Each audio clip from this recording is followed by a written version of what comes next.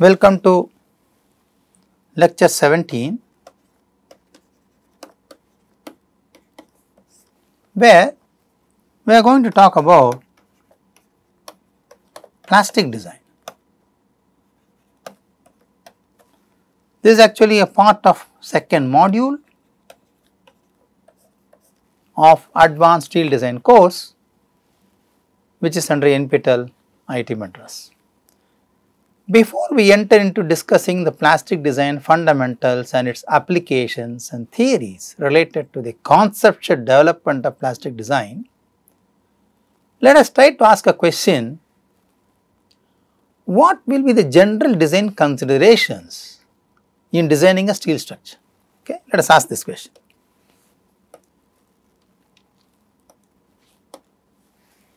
So, let us talk about design considerations for steel structures. When I say steel structures, I am not talking about conventional structures, I am talking about strategic and special form of structures where the structures resist majority of the load by the geometric form. Okay, I am keeping this in mind because we are always talking about advanced steel design procedures. So, the conventional design of steel structures is not discussed under the purview of this course at all. Okay. So, for example, for our convenience, let us take the design of top side of an offshore platform. Okay, offshore platform is a strategic structure.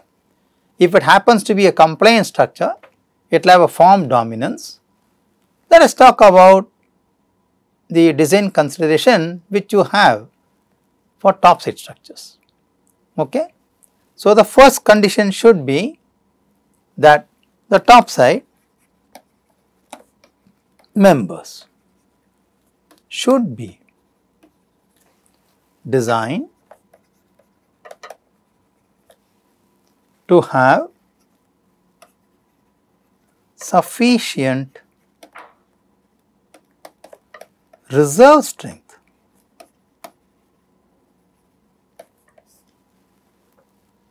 Why it is required? The reserve strength is required to withstand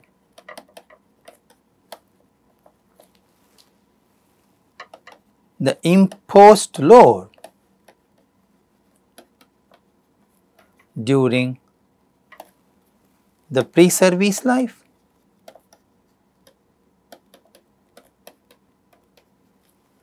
and in service life.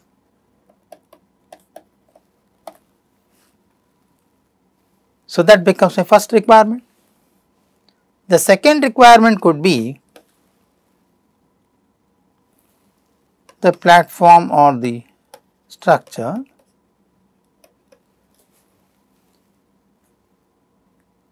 shall possess optimum safety,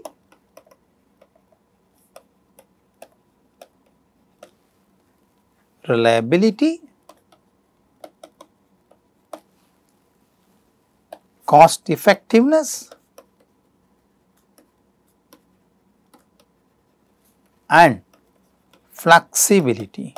That is very important. We are talking about form dominance. Okay.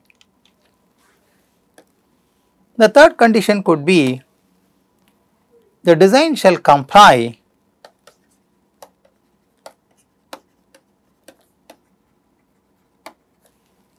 with necessary serviceability criteria. That is very important, as stipulated by the design codes. The fourth could be it should comply anyway with the design standards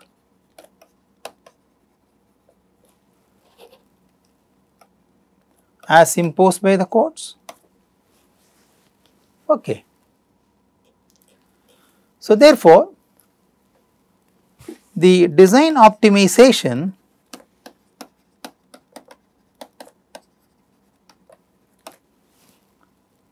is in terms of member sizing, joint detailing,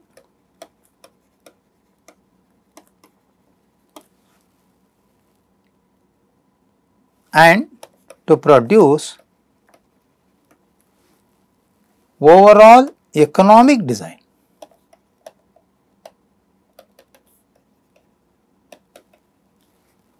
About the materials being used,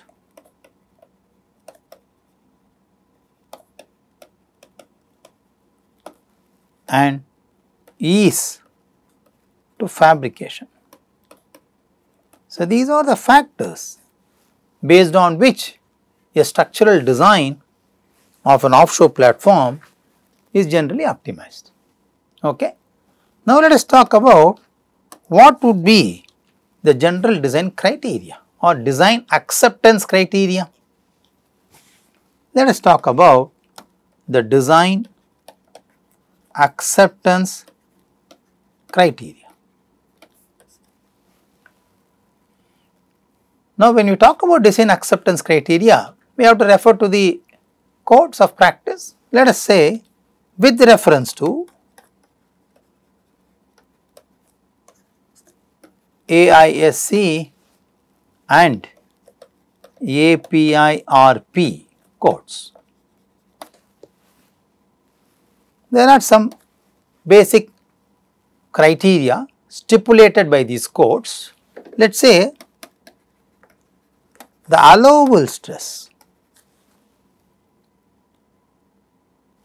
shall be based on the code provisions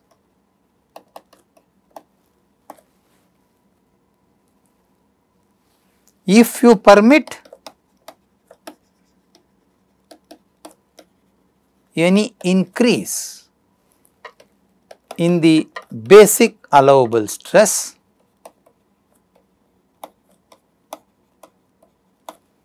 it may be due to many reasons.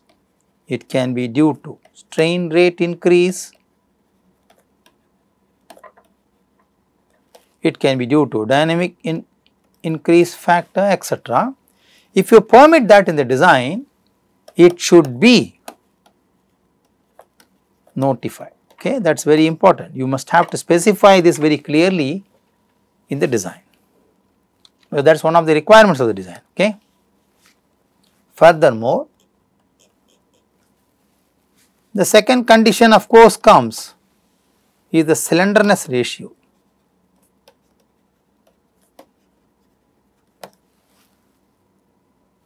The slenderness ratio K by R should follow the code accepted values for different members. We all know this is a standard procedure, we are not discussing that here. However, you must note that the slenderness ratio for compression members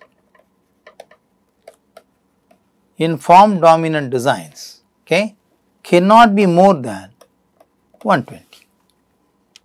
There is a limit. The third conditions come from the sizing, which is diameter to thickness ratio. The minimum diameter to thickness ratio for tubular members is 20. The maximum D by T ratio for tubular members is 60. However, under exceptional circumstances, you can increase this. Okay. The next condition, the design acceptance criteria is thickness limit of the member. There is a limit imposed on the thickness of the member. The primary members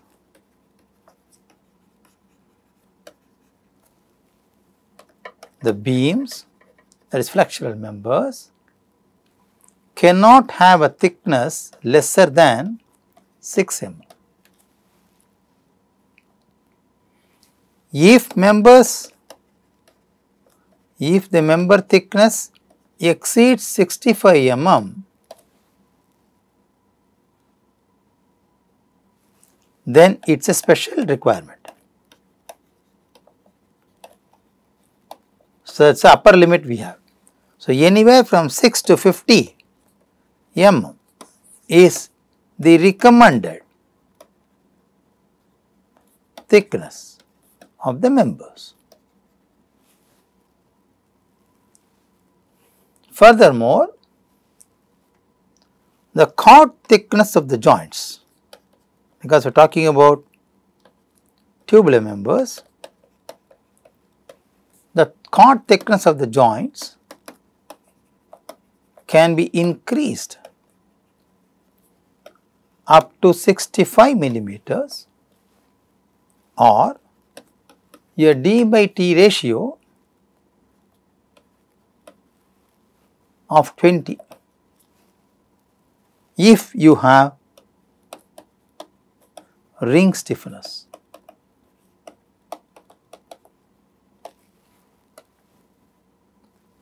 The next condition comes as allowable deflection.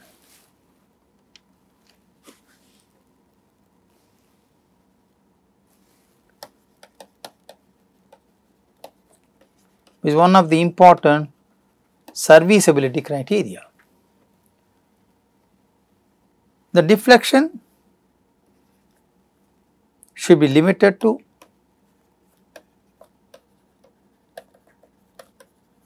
1/200, or to be very specific, of the span. The next condition is the fatigue life of the joint.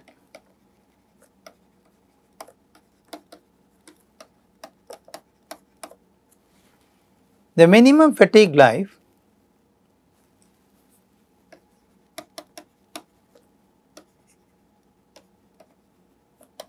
for the joints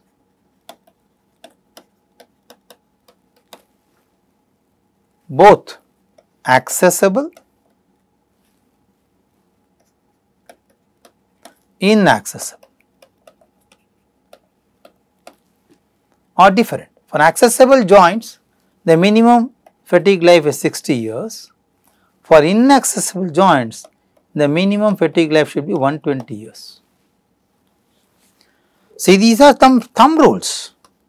These are some basic guidelines, design governance, which international codes commonly follow when we talk about large displacement structures in marine environment, where the environment influences the material degradation, and of course, it also causes special kinds of loads on structural systems, where steel is considered to be one of the most promising material for such kind of construction. Okay. Having said this, let us now get into the design methods.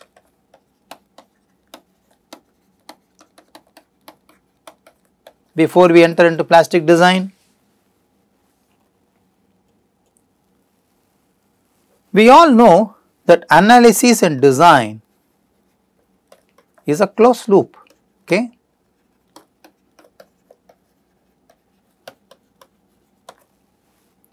The structural design generally is carried out to control the response of the structure under the combination of various loads. Analysis reflects the response behavior of a designed structure.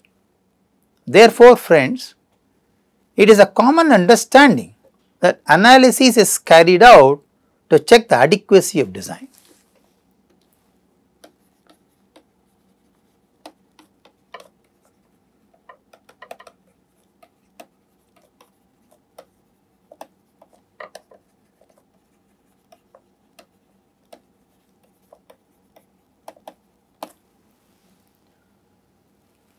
Structural design is more based on experience or understanding of the structural behavior under combination of various loads.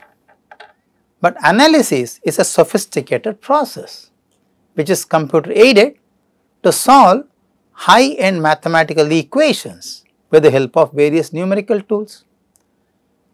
The results of analysis, however, need to be checked with the designer to correlate this with the actual behavior of the structure. When we talk about strategic structures, structural design is more focused on arrangement of functional utilities to obtain a load balanced geometry.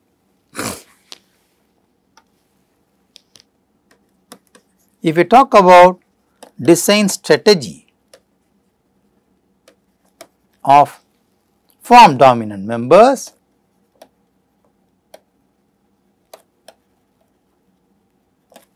then we can say it is more focused on arrangement of functional utilities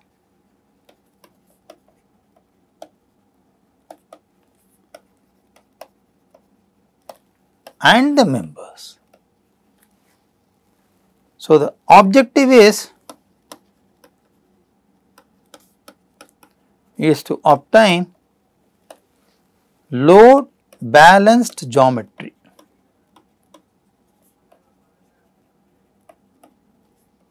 Okay, that is objective.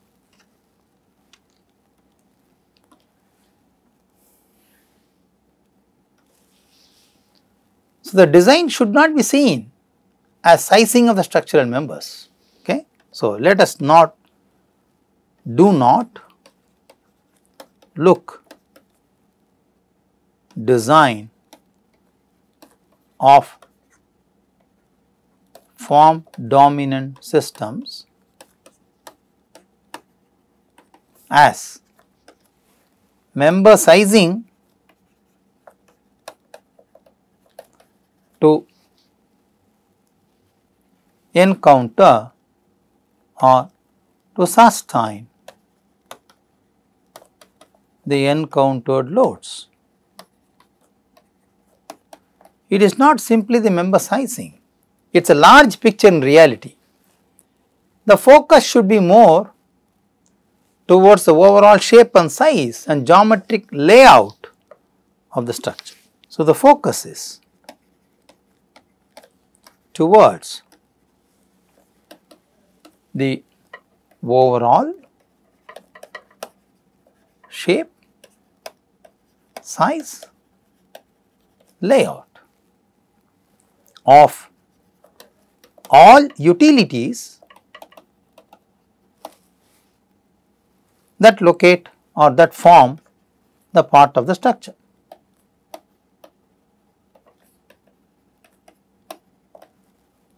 So, if we talk about the top side of an offshore platform, then it is layout of various utilities.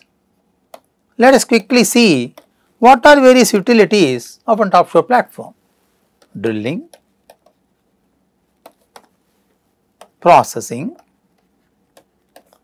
electrical, mechanical equipment, pipes, cranes and other lifting facilities, storage, housing or what we call as accommodation units, rescue units, helipad or helideck, etc. So, various utilities are first arranged. Based on that, a load balance geometry is obtained. That is actually the design. It is not member sizing, friends. Okay. So, we are looking design as much a larger perspective. So, the main objective of the design therefore is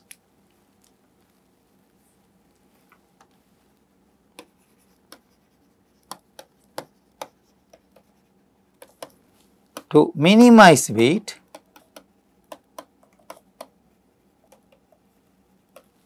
and maximize its functional ability.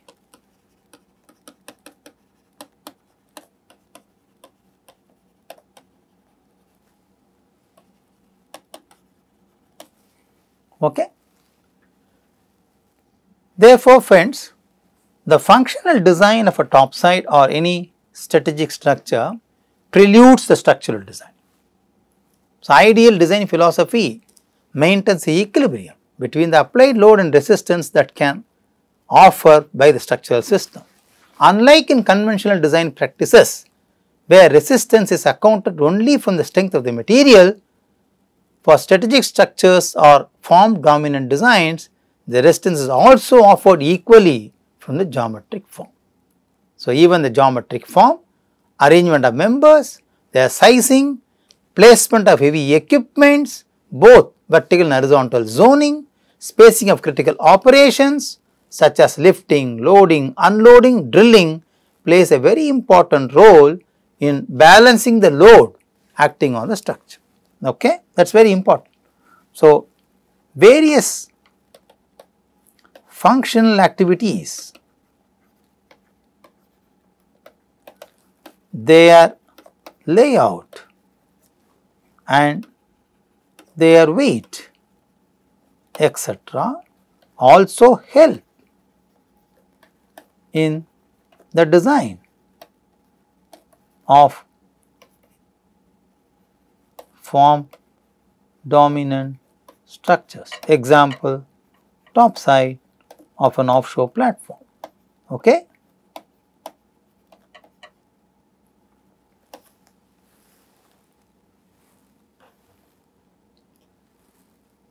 The very examples we have seen in different kinds. Therefore, friends, a safe design is termed as resistance exceeding the load capacity. Okay. Resistance exceeds the load demand. Okay. As a resistance can also arise from geometric form, form dominance is carefully exploited to maintain the dynamic equilibrium between the resistance and the load. Okay. Therefore, it is important to ensure that the large displacement structures like form dominant systems maintain geometric stability while they are under activation of loads, because they undergo large deformation. These large deformation can get into a plastic deformation of the material.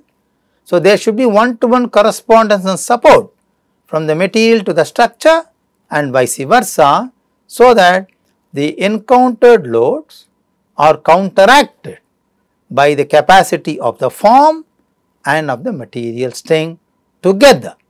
Okay. So, please note that the deformations being discussed here are not at the material level.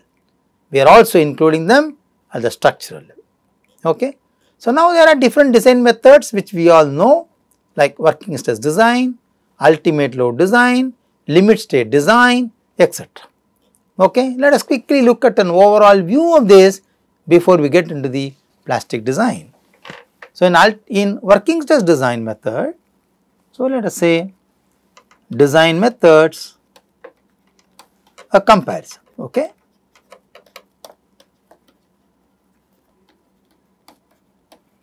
This is only just to review what we already know. Most of you know this, but still for the completion's sake, let us review this quickly without spending much time and get into the plastic design. In working stress design,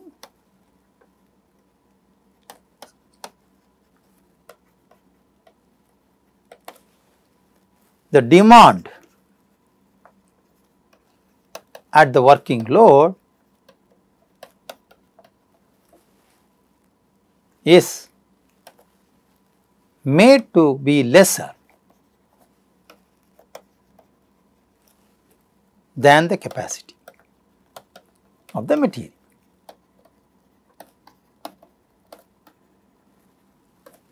Or capacity of the structure, let us put it like this. Okay. Now, the capacity of the structure comes from two. One comes from the geometry, which is static indeterminacy, redundancy we call. The other comes from the material. The one which comes from the material is stated as allowable stress limit.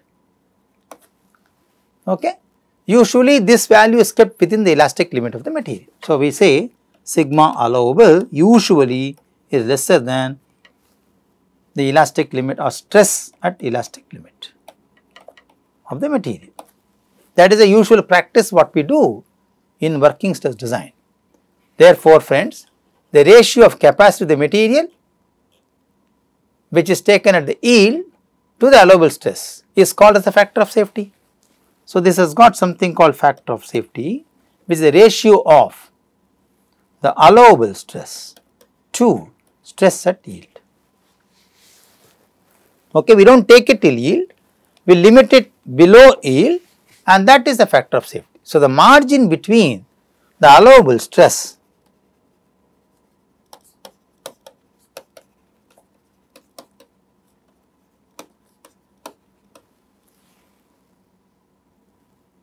and the working load is actually termed as a safety margin, right. So, there is an explicit safety margin in the design like this. Hence, in this design method, there are two tier safety margins. Okay. So, there are two tier safety margin.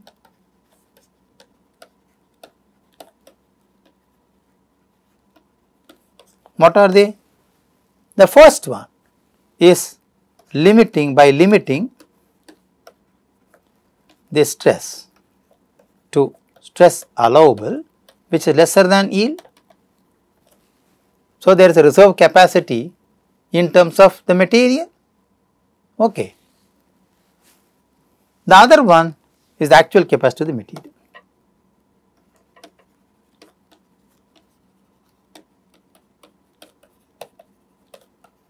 The material also has reserve energy, na? So, these two together has two tier safety margin. So, one should carefully note that still the reserve capacity of the material is beyond its yield, which is completely ignored in the design procedure. Okay, let us put this mark here. The reserve capacity of the material beyond yield is completely ignored in this design procedure, correct.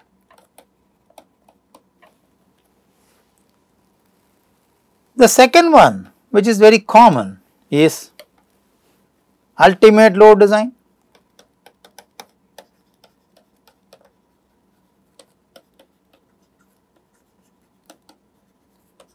In ultimate load design case, the ultimate load is computed by enhancing the demand at working load by a load factor. So, in this case what we do? We enhance or increase the demand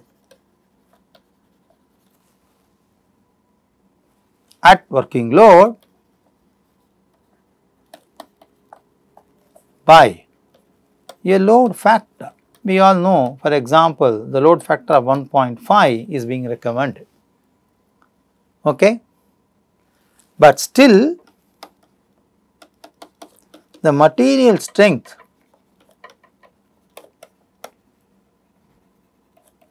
is limited only to its yield value. Hence, the safety margin which was present in the working stress method remains unchanged, is it not?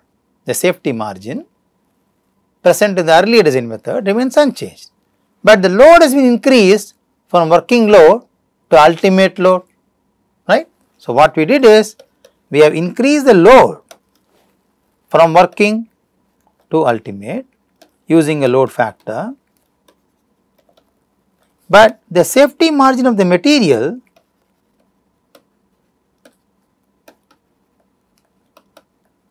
is not changed.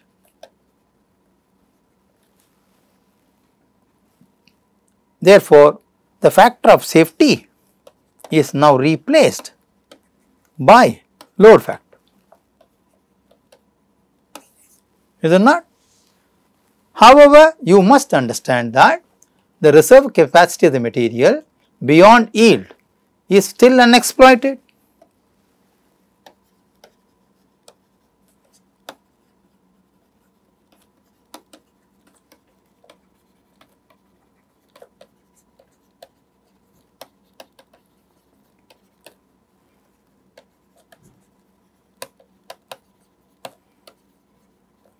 Even in this method, correct?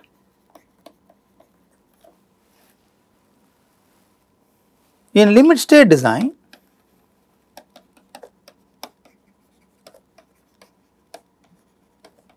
procedure, the ultimate capacity of the material is also reduced by a partial safety factor. So, what we do is we reduce the ultimate capacity of the material using a partial safety factor for materials, which is generally indicated as gamma m. On the contrast,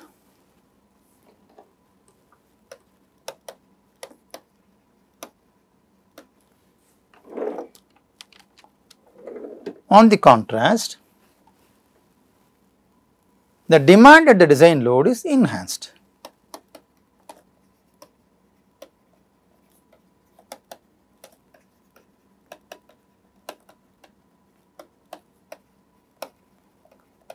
We call this as gamma f, using a partial safety factor for loads which we discussed in detail. So, the material capacity is restricted only up to yield,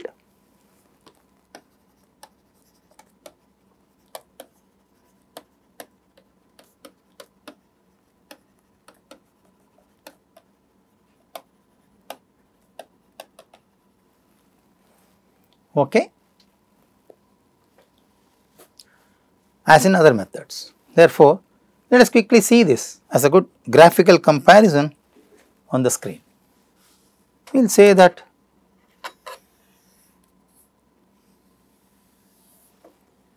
this is my 0 level and we say this is my working stress.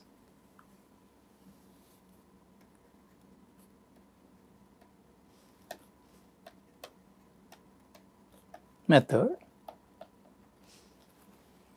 Okay. So, what we do from here is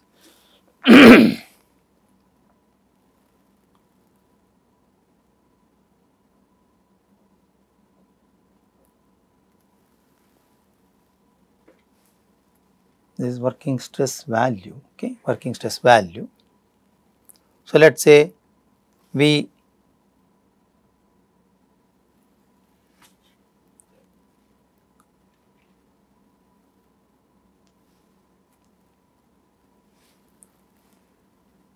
try to increase, or in working stress design, this becomes my load criteria or the strength criteria,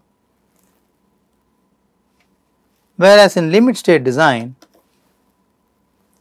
the load at working load is enhanced, okay, is enhanced by gamma L, but the material is applied with gamma m, okay. So, this becomes my parameter for working stress design and this becomes my parameter for limit state design. If we talk about ultimate load design, what I do is I enhance the material characteristic further and take it till the top. Okay. So, in all the three cases, we can very well see the safety factor is inherited in the material level itself. Okay. However, the reserve energy possessed by steel is relatively higher, and that is not used.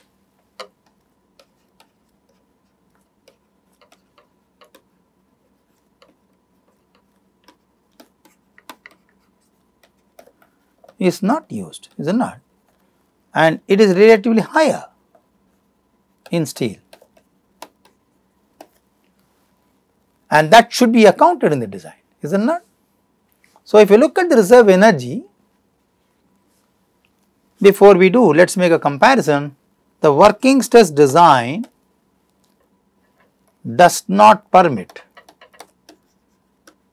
or does not invoke even any damage. So, zero damage condition. The limit state design invokes nominal damage, but meets serviceability requirements.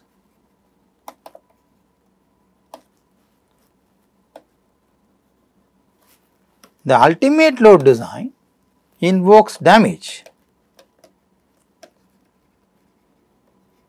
but no collapse. So, safety of the geometry is ensured.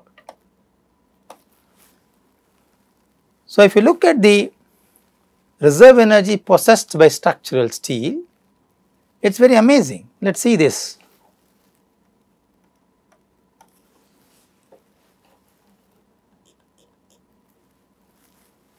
Let us try to plot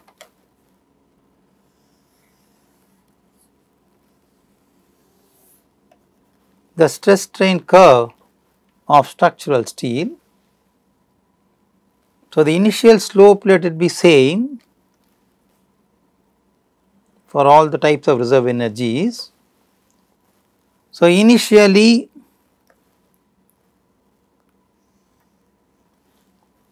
this is for mild steel. I am just drawing qualitatively, let us say this is going up to 0.25. Okay. If you look at the high strength steel, okay, this is my mild steel. Oh, sorry. Mild steel. This is the energy we have. When you look at high strength steel,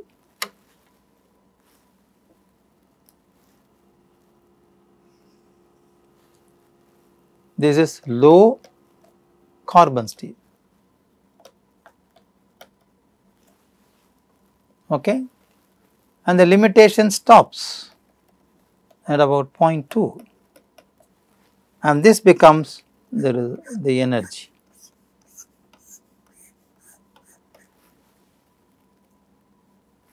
When you talk about special grade of steel which is heat treated, this is furthermore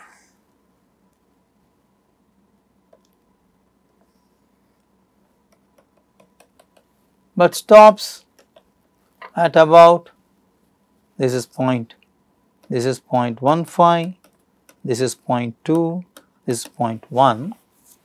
So, this is heat treated construction alloy steel, which is quenched and tempered alloy steel. Okay. This reserve energy is still high. So, friends, one can very well see the design methods can be now divided into two major domains.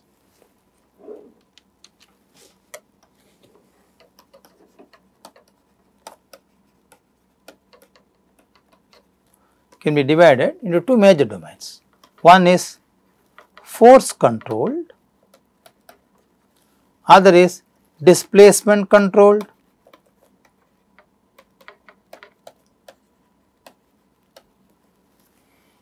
In force control design method, failure occurs if the imposed load exceeds yield strength. So, in force control method,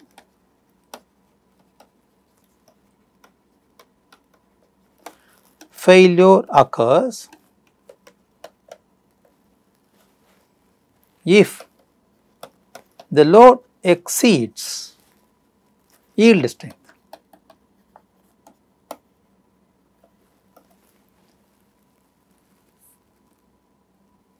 But in displacement control method,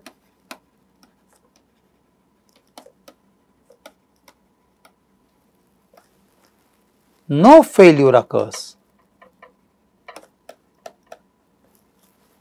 even if the load exceeds yield displacement. Okay, please carefully understand this. Provided the material is ductile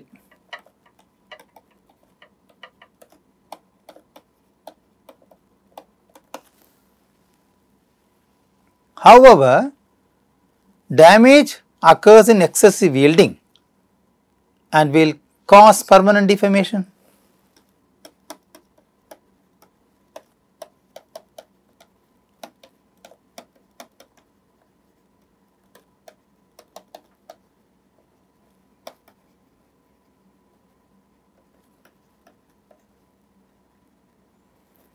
This is termed as plastic deformation.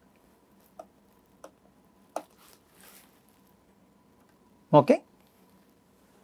So, let us say what would be the concept of plastic design now based on this. So, the concept of plastic design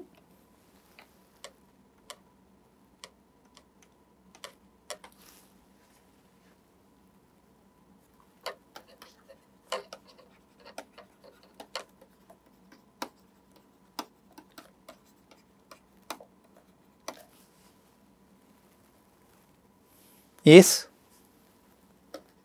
induced force can be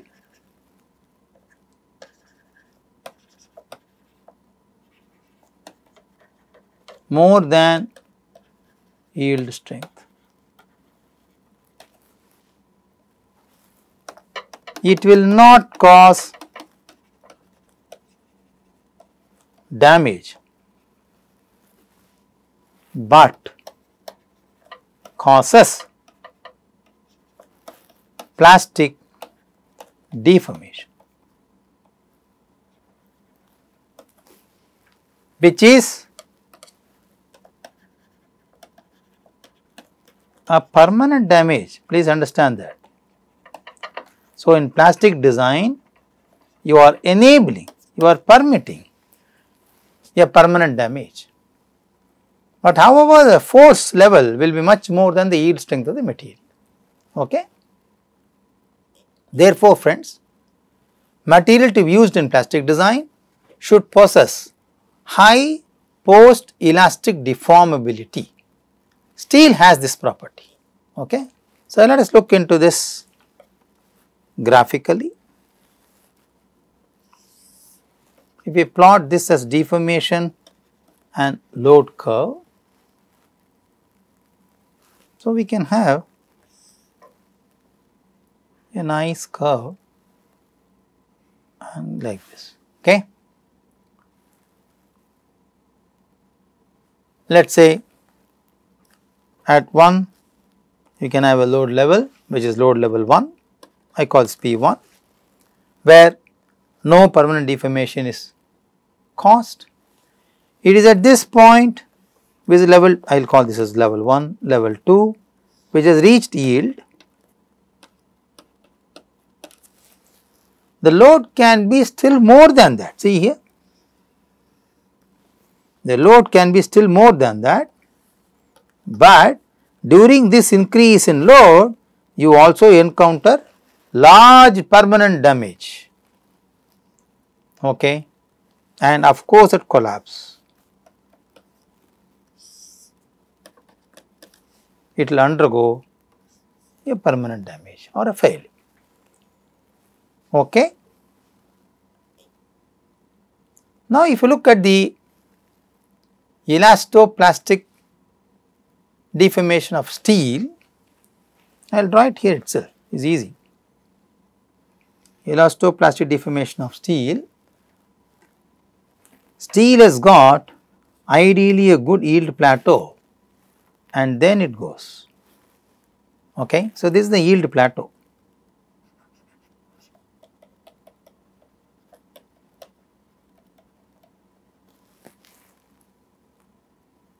Okay. The strain and stress, of course.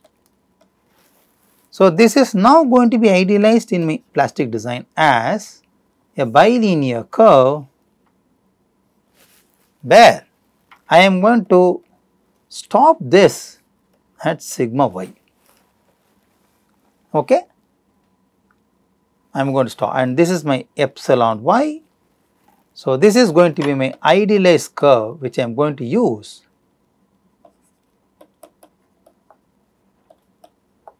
for plastic design. This is for steel, okay, this is for steel. So, steel has got good ductility, elastoplastic idealization which can be applicable to steel, and steel shows a very good yield plateau which suffices the design requirement of increase from P2 to P3 with permission of permanent damage as envisaged here. Of course, we are not entering into the region at all, okay. This region is not entered.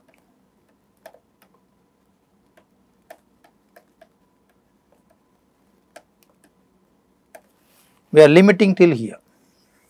So, if I say this is my XX line, the XX line is here, okay.